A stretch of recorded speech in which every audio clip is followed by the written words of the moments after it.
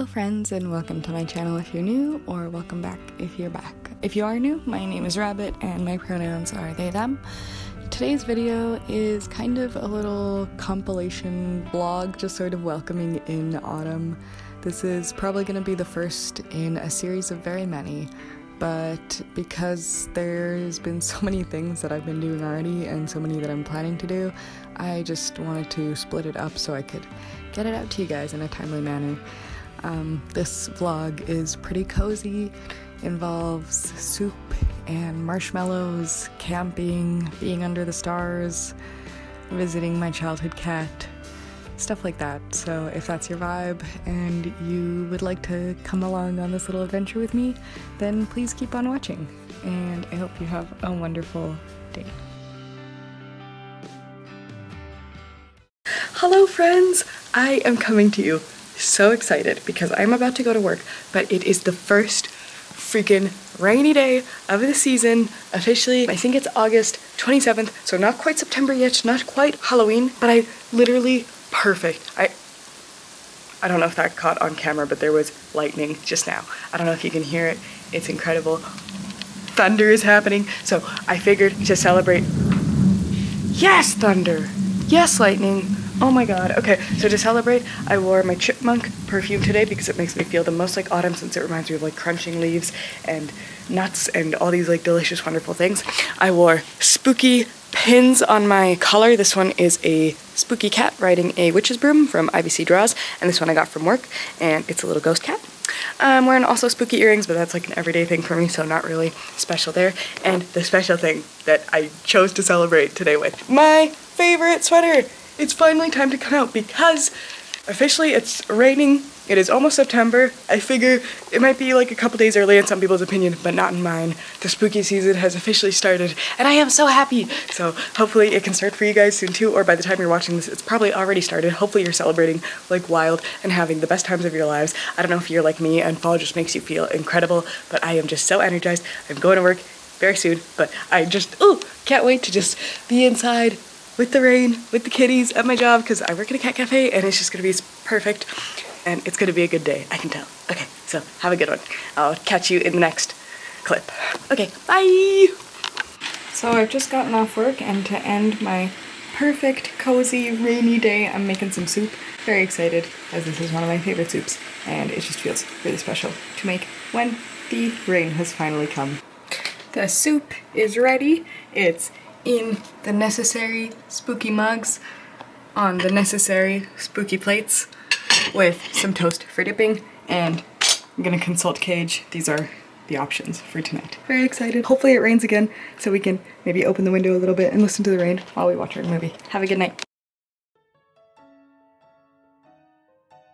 As the autumn begins, one of my favorite places to go is to my mom's house. She and my dad live in this wonderful cottage far out of the city, and driving there feels really special because there's hay bales, cows, the spanning sky. It's not quite yet autumn, but you can see when you look around things beginning to wane, the season beginning to creep in, the changes starting, and it just makes me so happy. Parents grow mushrooms, and that's always a really special thing to see, all their mushroom logs. And one of my favorite guys to visit when I'm here is Braveheart. He's my childhood cat. He was born in 2005, so he's quite an old man now, but he's just such a special orange guy, and he just loves to lounge in the sun, and I always love to visit him and get to give him lots of scritches and say hello. One of Cage's favorite things to do when we visit my mom's house is to take this little canoe ride kind of on this lake that's nearby. It's super wonderful, and there's always dragonflies buzzing around. The water is super clear and pretty shallow, so you can see all these wonderful plants growing underneath, and it just feels very spooky, very cool to see the sun setting and the day coming to an end as the season is coming to an end. That was a really special little day trip that Cage and I took to my mom's house. I hope that by the next time we go down there, more leaves have changed colors and the grass is even more golden and the mushrooms are beginning to sprout because the rain has finally come. I'm really looking forward to that season, and I know that Cage is too, because since he's been making all these really wonderful insect art pieces, he loves to collect dried flowers that are kind of pre-dried by nature, and one of our favorite places to go foraging is around my mom's house and in the forest that's close by, so I look forward to seeing that forest in its full autumnal glory. Good morning. It is like 7 a.m., a little past 7. We were supposed to wake up really early. We woke up pretty early. We're just about to hop to the bakery. We baked some croissants this morning. I got all our stuff packed in the cooler. Just gonna skedaddle everything into the car. Got our coffee brewed, stop at the bakery, and then we'll be on our way. I'm very excited for this cute little road trip and to take you guys along with me. So the next significant portion of this video will be about Cage and I's very spooky and exciting camping trip out just in BC. We decided to just drive out for one night of camping in the car. Every autumn I make a big wish list because it is my favorite season and I always have so many things that I would like to do. So I make a big list of all the activities that I want, and some of the ones that I was hoping to achieve on this trip were roasting marshmallows, being able to stargaze and having a bonfire, leaving some spooky items in some geocaches along the way, having a picnic in the cemetery like the Victorians did, and stopping at some cool thrifty vintage stores on the way. So we managed to do all of those. The only two things we didn't manage to do were grabbing some apples at a farmer's market. We went during the week because that's when we have the days off. So unfortunately farmer's markets were closed, and we wanted to forage, but we went to national parks and it is illegal there, so we did not do any foraging, of course. However, the drive over was just super special and all of the things we did were really wonderful. Okay, so we have filled up on our coffee, got some breakfast in us, and now we are going to walk to a geocache and try to find it before the thrift store opens. It opens at 10:30, so we've got some time, and then hopefully we'll work up enough of an appetite that by the time we go to the cemetery we can have a nice picnic there. So hopefully it's a lot of fun, and on to the geocache. I hope we find it. First geocache of the day. Cage managed to find it. It's super small, so I don't think we'll be able to leave any of our treasures, but it has a really cute Hello Kitty sticker. So we're gonna sign it, put it back where we found it, and we still have 15 more minutes to kill, so wish us luck. So as we were in Canmore, we decided to check out this little museum that was really close by. It was a sort of mining museum, very, very small, but super cool. Cage is really into natural science museums and stuff like that, and they did have a couple of rocks, which he thought was pretty cool. My favorite section, as always, is the kind of weird vintage medical equipment. I just find it kind of spooky and interesting. Okay, so we just finished up at the museum. We're gonna go into this really cute vintage store. It's called Hello Vintage. It looks so freaking cute. There's like really fun skeleton, aliens. My favorite part, as always, was the Halloween costumes, but they had also a big selection of 60s dresses, 80s prom dresses, tons of just super interesting vintage stuff, 50s sort of picnic, lovely summer outfits, tons of wigs, tons of old toys, just a really, really interesting selection of stuff. I don't think Cage and I bought anything at this one, but nonetheless, it was just really interesting to see it and get to explore. As always, I adore touching the textures and feeling all the different fabrics and looking at all the colors and imagining the stories of the people that might have worn them, all the different people over the years. That's one of my favorite things about secondhand fashion, and is one of the really big reasons that I adore the fact that my closet is like 90% thrifted and or DIY'd. Though I usually prefer less curated thrift stores than this for my actual purchasing of thrifted clothes, since these tend to be kind of out of my price range, I just enjoy going to them for novelty's sake, if that makes sense. So we drove up to the cemetery and unfortunately it was closed. No problem, we will hit it on the way back. In the meantime, to kill some time, we're trying to find a geocache. I think we're gonna cross like some really big bridge pretty soon here, so I'll get to show you guys that. Hopefully you can hear all the little bird sounds and stuff, all the little chipmunks and things that you can hear. Unfortunately, the leaves haven't started changing yet, it doesn't look like, but I feel that we are close. We are close, and hopefully the next road trip we take out here, the leaves will be autumnal for us to see. Okay, on to the geocache, hopefully you find it. So we found this lovely trail to walk along to find this geocache, and it was just wonderful to soak up the last summer rays of the sun. One thing that I do forget is that the autumn leads to the winter, which can get so chilly, so it does feel really good to be able to appreciate those warm rays while they can still last and see the running rivers and know that it's going to be so much more peaceful soon and so much more orange and yellow.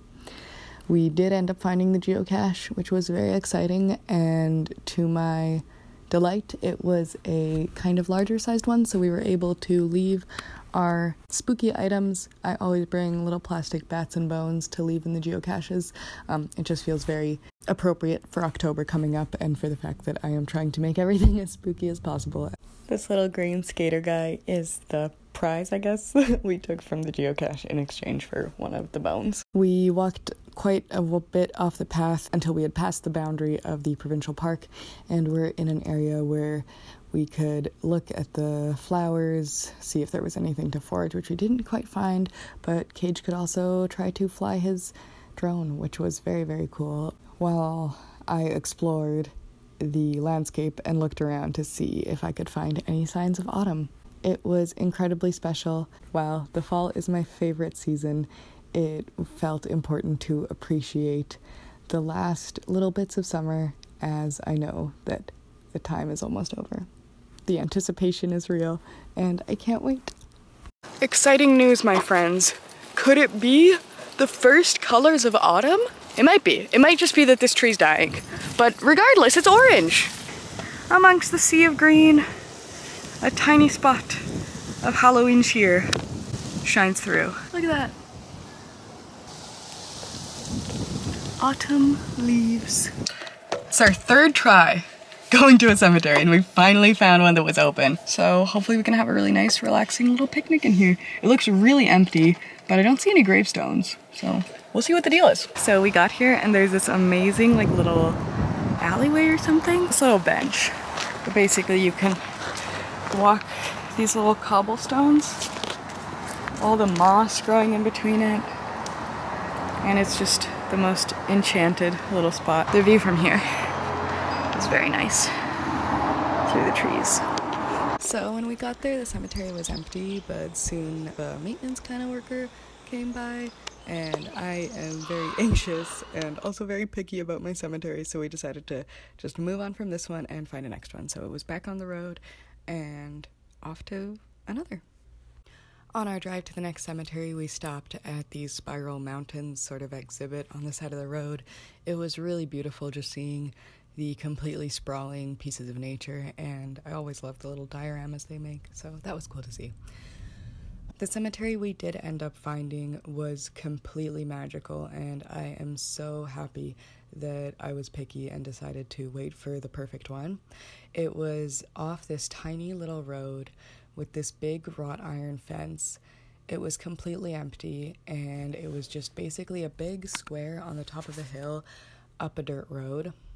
It was very, very small and overgrown with so many beautiful pieces of plant life, but with still enough of a path and even boardwalks that you were able to traverse it quite comfortably without stepping on any graves, of course. Most of the gravestones were clustered together, but there was one in the far, far back corner, which was just alone. As we walked by, we said hello to everyone, seeing the nature, seeing all the tombstones. There wasn't anyone that had been buried here recently, so you could feel the energy. Very thick and heavy in this place, but incredibly beautiful. Once we did one loop around the cemetery and tried to say hello and introduce ourselves, we set out the picnic blanket and sat down to finally have our incredible, delicious picnic. We had stopped at our local bakery on our drive over, so we still had these buns, as well as the croissants that I had baked this morning. Yesterday, Kate bought us a bunch of fruit and cheeses because we've been really into making our own vegan charcuterie boards. It was really, really wonderful, and I enjoyed very much having a quiet conversation in the rustling trees with all the cool wind and our very quaint little picnic. So basically that was perfect. That was my absolute dream. Finally fulfilled. This is the perfect cemetery. I'm so glad we waited because first one, yeah, was closed. Second one, also busy. Third one had a guy and also was just like not that much of a vibe. And then this one is just like the perfect spooky, vintage, tucked away. We're the only ones here. It's in the middle of a forest. It's a good thing about small towns is like small cemeteries that are perfect and old, and I love it, so. When we were finished with the cemetery, our next stop was to drive out and go to Emerald Lake. Ever since Cage and I went to Kelowna pretty recently and drove by just the clearest, most turquoise blue water, Cage had just been enamored with that kind of thing and been wanting to check out Emerald Lake because of everything we've heard about it and its name and stuff. There were lots of crows around, and that was really special. I love to see my corvid friends around. I used to have quite close relationships with them back in university, and I definitely miss my crow friends a lot. We walked around the boardwalk. There was canoe rentals, but they were closing when we got there, so didn't manage to do that. Cage had been wanting to go swimming, and I had done some research before and told him there's no way we're gonna be able to go swimming. It's like -40 in there, and it wasn't like a really hot day when we went. But he's like, no, we'll go swimming. Anyway, we ended up dipping our feet, and it felt really refreshing and good. There's something so cleansing about the water, and it just felt so special to be surrounded by a giant expanse of it, as well as being able to be in it. We found spider friends and even more signs of autumn with the berries, the leaves. Everything was just completely perfect. I know that the season is not quite here, but I can feel it in the air, and it just makes me smile every time I think about it. Near Emerald Lake, there was this natural bridge that we went to go see. That was pretty fun. There were people going where you definitely are not supposed to go, trying to cross it and stuff, which was pretty sketchy. The rushing water was incredibly powerful and majestic, and just reminded me of the magnitude of nature, which is always a good thing to remember, especially as the season changes. Hey friends, so we just got to our campsite. Super excited. We're like the only ones here, or we were, and we had picked a campsite, and it was number 13. Perfect. Unlucky 13, my favorite. And then when we got here, there was like a guy and parked like 2 stalls next to us, and it's in a completely empty campground. It's like that meme of that urinal where like the one guy goes to pee and the guy goes right next to it. Anyway, so we are set up, going to load the car, get it all super cute, and then have our nice fire, and it's just super exciting. I can't wait. I think it's gonna be super cute, and yeah, wonderful spooky night in the car camping out. So chat with soon. We ended up deciding to just remove the car and repark it, even though we had already filled out the form. We just wrote a note explaining that we decided to move.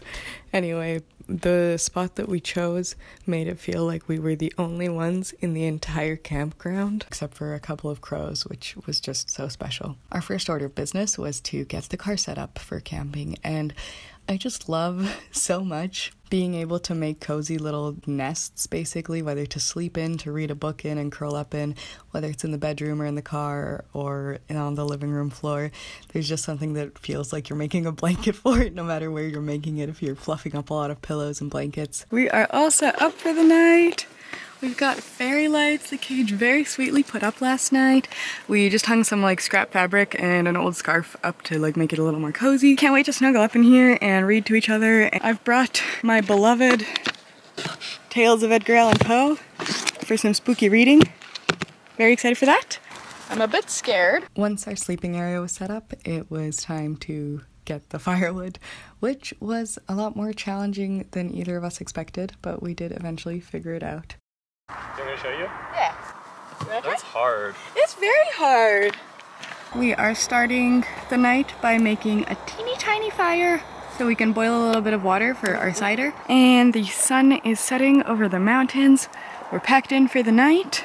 We've got our hot apple ciders and have dressed in our cozy warm sweats. Had the first marshmallow of the night, it was delicious. But now we're just gonna try to take a quick walk before the sun sets and we settle in officially for the night. We're on our walk in the spooky woods and there's all these little flowers that remind me of like ghost fairies dancing or something. Walking together was really special, and there was just an incredible variety of different lichens and mosses, which just reminded me of being back home. Being next to the running river was very soothing, and there's something about the very rough water. It felt really special to sit there in some moments of quiet meditation together. Once we had sat long enough, it was time to explore and just appreciate the nature around us before it began to turn from green to all the other colors it would soon become. By the time we got back to the campsite, the sun was setting and it was time to get the big fire started. We wanted to make ourselves some vegan hot dogs for dinner, so we got those started. It felt really nice to just sit together and be able to cuddle by the fire. There's something so special to me about bonfires. I think a lot of people feel that way, being around the bonfire when the sun sets. I know a lot of people don't like the smell of smoke, but bonfire smoke is one of my favorite smells, and the fact that my favorite sweater will be smelling like it for a couple days or weeks once I get home just makes me very, very happy. We dressed our hot dogs with lettuce from my mom's garden and some tomatoes also from her garden in these spooky containers that felt very festive for the occasion. And then I did something that I haven't done in so long but brings me so much joy, and that is pull out my hula hoop. I had honestly not forgotten, but definitely neglected to remind myself how happy it made me to just be spinning, and especially like at nighttime under the stars, it was just absolutely incredible in front of the fire. When the fire was just dying down to embers, we roasted vegan marshmallows together. I don't really like graham crackers, so we didn't make s'mores, but we just ate toasted marshmallows. My favorite thing to do is to kind of toast the outside layer and then peel the shell of the marshmallow off and then toast the inside layer and do that over and over, so you just get these like crunchy, gooey shells of marshmallow. It makes me so happy, and there's something so nostalgic. They're one of my absolute favorite sweets. We didn't put the fire out until we were finished our stargazing though, and it felt really special to be able to sit under this incredibly bright blanket of stars with Cage. We could see that we were in the Milky Way. You could barely make out the constellations because there were so many stars that were just so incredibly bright. And I think we might have seen some actual shooting stars as well. So it just felt completely magical and special to sit under the stars and chat together. Then we extinguished the fire for the night with a bunch of water and crawled into our cozy nest of the car. It was perfect and warm together. I adore car camping. When we woke up, it was the most incredible foggy morning, and it just felt like the crispest autumn air. I was overjoyed.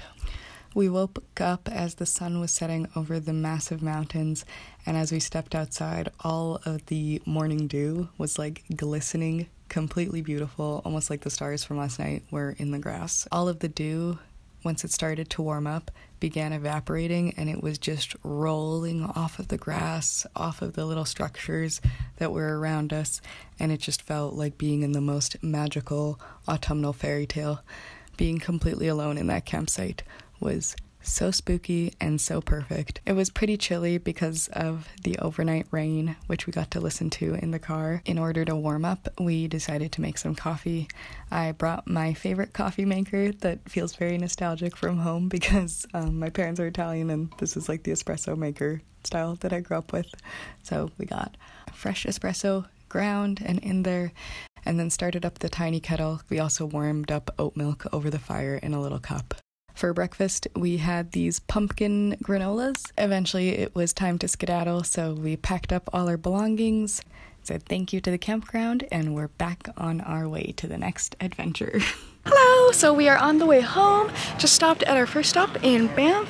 Gonna do a couple of things here. I think we're gonna visit like a gem store, the vintage shop. Really excited for that. So hopefully can take you guys along there, and we'll see how it goes. No spooky season is complete, of course, without candy. So we had to stop in at the Banff candy store while we were there. Seeing their selection of saltwater toffee, I saw caramel apple, apple pie, and caramel corn, which just felt like autumn giving a little nod to me. They also had a bunch of chocolate that was dairy-free and our favorite types of honey sticks that Cage and I just adore to put in tea. Cage loves Reese's, and they had a whole Reese's section of all specialty types of Reese's, homemade fudge section, which I wish I could have tried, but I'm vegan, so alas. We purchased a Pez of E.T., some autumnal colored honey sticks for our teas, and a bunny comb chocolate, which was delicious. Caramel, incredible, that one was my favorite. The strawberry one was pretty good, but tasted mostly like strawberry. And the white one was, well, I don't really like white chocolate, and Cage thought it was pretty sweet. I haven't tried this one yet, but I'm very excited. And then we went to the Rock and Gem store. They had a ridiculously huge selection. Labradorite is one of my favorite crystals, and it felt really special to be surrounded by so much of it. Just in general, when I go to crystal stores, being in the presence of so many rocks feels really, really calming and really cool. Just feels like a treasure cave or something. And I went home with this little piece of labradorite. Labradorite's one of my favorite stones because it has these wonderful flashes, and it always reminds me of the moon or the sea or something. While we were in Banff, it was important for us to visit the other really, really cool vintage store. This was called Last Temptation Vintage. They had all these spooky little blobkin guys, vintage hand puppets, a whole selection of trolls, and just every single type of fun costume and dress and wig and accessory that you could ever desire. Their mannequins had animal heads, which I thought was just super delightful, and we were able to find 3 little selves, which is one of my new favorite things to collect. I also found this kind of strange troll doll because Cage and I collect trolls, so he's another one for our collection of sort of weirdos. He's posable, which is fun. And we found a pair of red suspenders for Cage's Halloween costume with me. And we also found this incredibly gorgeous autumnal colored flannel. While we were in Banff, we were able to visit the cemetery that had been closed the day before for cleaning, and it was magical. We had another picnic because we had some leftovers from the one the day before, and it felt so special to be surrounded by the mossy stones, all of the historic gravestones. This is one of the older cemeteries in Banff. They're not taking any new souls here, and I think they have around 2,000 people buried. I think this cemetery was the one that had the most crow friends. That was really, really special to see. The moss here was incredible, and there were lots of very beautiful structures. The weather just felt warm with a crisp breeze, and I felt like I could just tell that this is one of the final days of the summer. I adore the older headstones the most. I find the fact that they're filled with so much history so special. So on our next stop was this other cemetery, the one that was also closed the first day that we had tried to visit. One of my favorite parts about this one is this historic section in the back. Pretty much all the graves are surrounded by some sort of protective barrier, and the path is made of mulch. It smells like juniper berries and cedar trees, and the atmosphere is so peaceful. The gates around the graves are all different. Some are pointed, some have more square tops, some are even metal. You can tell how old they are from the lichens and mosses growing over them. Despite that, they still receive fresh flowers, and it's really beautiful to see. Then it was time to say our goodbyes to everyone and hit the road again. The next stop was for a geocache. Friends, we are at geocache number 3, number 1 of day 2, number 3 of this total trip. I think it's, 55 meters away? Hopefully we find it soon. So we have located the cache. It was not very hidden. We're not really sure if this is it, but it says it was in an ammo can, so we're thinking that's that. Success! We found another cache. Okay. So, oh, this is the travel guy. That's a travel bug, probably. Yeah, we'll leave him. So we'll leave the travel bug. We'll just sign off and leave a fun friend. Ooh, he's also a travel bug. Okay, so this is a travel bug cache. Basically, you're gonna wanna take these and travel them around. Some of them have destinations they're trying to go. Some of them you can just bring them wherever. Some of them are in a race. Basically, super cool. We're not gonna take any of the other Star Wars. We're not gonna take any of the travel bugs, but we will leave some bats and see what's what. He's fun. Oh, is he in there? Yeah. Oh, we're taking him for sure. Then it was back on the road again. We weren't quite ready to be back home, so we made another stop to this abandoned gas station. This place, I haven't been here since I filmed a very crappy student film. It's very cool, abandoned, spooky location that always has this changing art. Because it's on the side of the highway and not a provincial park or anything like that, Cage was able to fly his drone, which he just had so much fun with. While he explored, I was able to appreciate the changing flowers, look at the butterflies, and the different wildlife that was around. It felt really good to be out in the mountains. I kind of love dilapidated buildings. There's something that feels very spooky about them, and being the only ones there was really, really special. Once I got bored of exploring, I decided to pull out my hula hoop for probably one last summertime flow. It was really, really fun. It's kind of hard to do in the winter since I'm scared of knocking things over in my house, and I am sometimes a little bit embarrassed to do it in like a public park or something. So just being able to be in this abandoned building and be with my hula hoop again was super, super fun. It feels very nostalgic for me. Again, I think next time we go camping, I am hoping to bring a speaker, so it will be like a little bit more natural feeling. It's funny, I guess I've never shared with you guys that this is a hobby of mine, but I used to be super, super into it because I had a very, very big circus phase. I just think flow arts are so beautiful. Had a lot of friends that were doing stuff with fire and staffs and poi and stuff like that. I haven't learned any new moves since I was 16, and I'm like quite rusty, but still super, super fun. Plus, Cage got to practice with his drone, so that was, I guess, kind of fun for the both of us. We hung out there for about an hour, enjoying the last day of our little 2-day vacation, saying goodbye to the mountains and the trees, and thank you for everything. So it was really special. Once we got home, it was time to add our little geocache treasures to the jar where we keep all our previous geocache treasures. I hope you enjoyed following me on this trip. I had absolutely an incredible time, and I hope that maybe it brought you some inspiration for things that you would like to do for fall. I'm hoping to make quite a few more vlog sort of videos of Cage and I's fall adventures, as we have a lot of things planned on the bucket list. I know sometimes these videos don't do super well, but I enjoy making them. Either way, I appreciate you so much for watching. I hope you're having a wonderful day, and I hope to see you in the next one. Bye for now.